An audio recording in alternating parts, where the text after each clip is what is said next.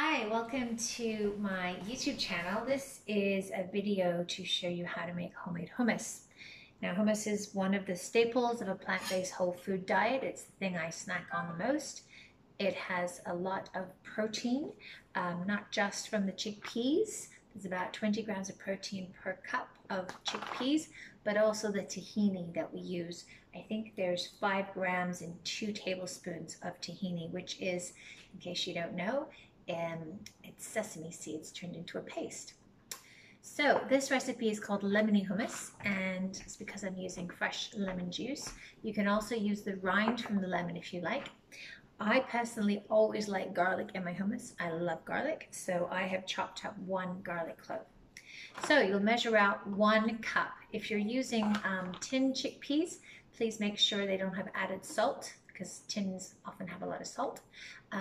But I always often soak them myself. You can buy them dried, soak them overnight, and then just cook them, put them in different containers in the fridge. That's what I've done. So 1 cup of chickpeas into the container. I've got 1 clove of garlic that I have pre-chopped. And then I'm going to take 2 tablespoons of tahini. Now this is an organic tahini. You can get all different kinds, but honestly, it's a matter of taste.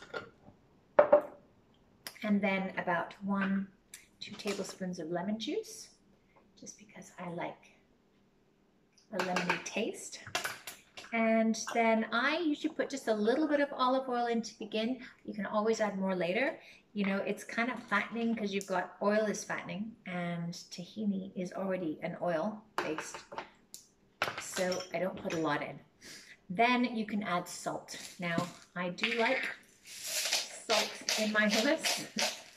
I probably add a fair bit. I'm actually low in iodine, so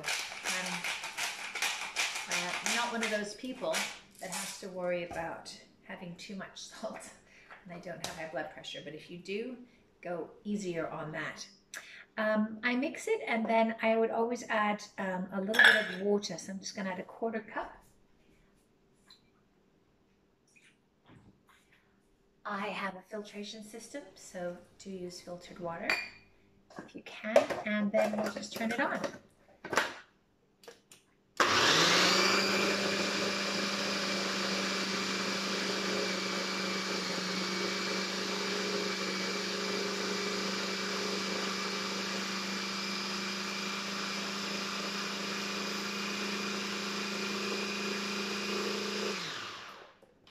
And that's it.